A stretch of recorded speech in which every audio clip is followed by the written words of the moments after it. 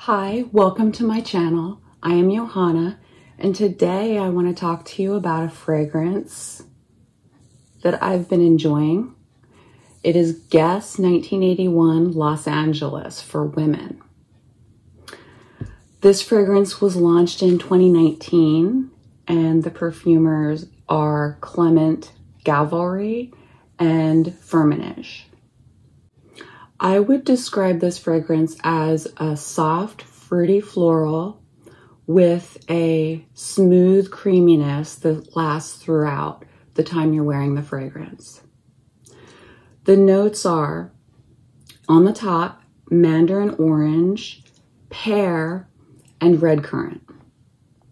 In the middle notes, there are apricot nectar, jasmine, orange blossom, and peony. And in the base, ambroxan, musk, vanilla, cedarwood, and praline. Initially, when I spray this perfume, I get the mandarin orange and the pear mainly. And even though it has red currant in there, there's nothing like sharp about it.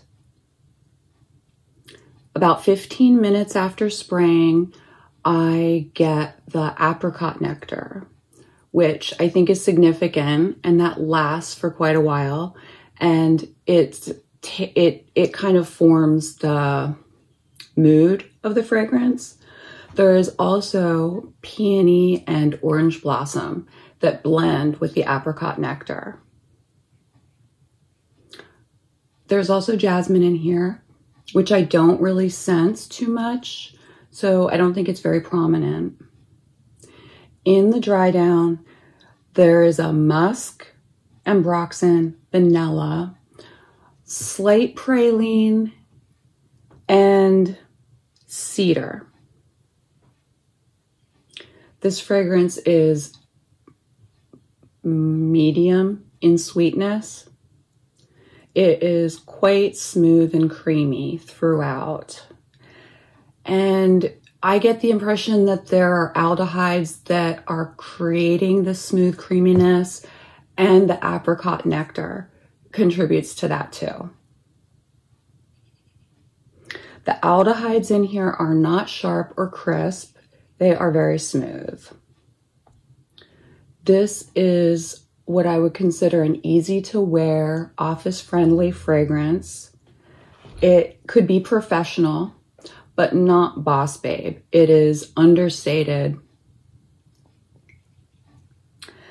And one thing that I get from this, and I don't know if this is just personal to me, maybe some of the notes are creating this for me personally, but this fragrance it creates a pleasant sentimentality. It creates a mood. Creates a mood of pleasant sentimentality, kind of like if you were on a really relaxing vacation somewhere where it's warm and your whole body gets a chance to relax, including your mind. And then you're there and you're thinking about the fact that you will need to go back home. It definitely is a sunny fragrance. So I think Los Angeles is a good name for it. I don't know very much about like why they called this line of fragrances 1981, because I have a few others that are also in the 1981 Guess line. This fragrance is not long lasting. It lasts maybe 2 to 3 hours tops, and the sillage is medium to close to the skin. The cost is quite affordable. It was under $30. I got this a few months ago, and it was about $25. I believe I got it on FragranceNet. So the bottle is a nice design. This is the one that they use for a lot of the Guess fragrances, but the cap is actually made out of wood. It's not just wood grain plastic. It's actually made out of wood. I believe this is wood. It feels like wood to me more than plastic.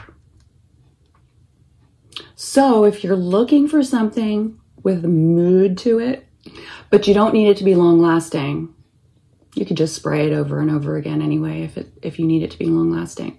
but you might want to consider Guess 1981 Los Angeles for women. I also have the Guess 1981 Los Angeles for men fragrance that I might do a review on at some future time.